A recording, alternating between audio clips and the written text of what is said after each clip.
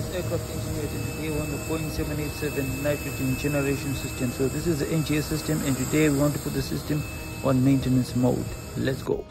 So before you do any work on the NGS system, you need to deactivate it, as in pull some circuit breakers. But then before you pull some circuit breakers, you need to turn the pack off and put it on maintenance mode. So that's what we're doing today.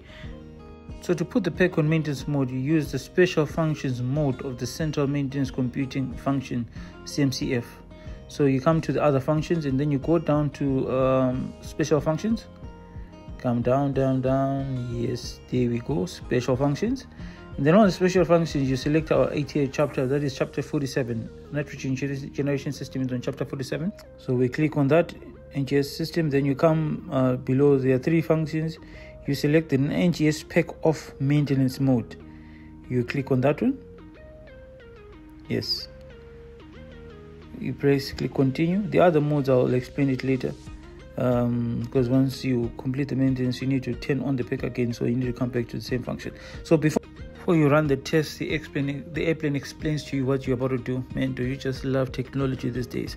So there's a description, the time, airplane effects, and limitations. So basically what the airplane is telling you, that we're about to initiate pack shutdown, and it's going to take 1 to 2 minutes. And also there's some conditions there that you need to go through before you run the test, but to save time, we've gone through it. So we click continue.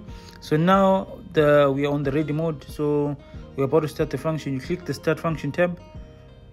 You start running the start. It will start. Yeah, now it's starting the shutdown sequence on the NGS system. So you need to wait until the process is complete.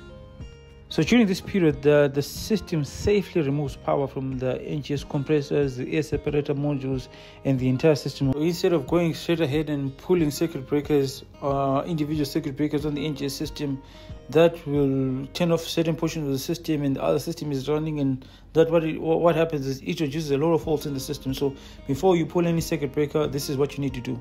So now the process is complete. Yes, our NGS system is off.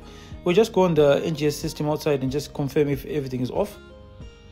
Okay, so yes, our NGS compressor is stopped running, and our pack is quiet and silent. So I think we are now ready for the pack deactivation.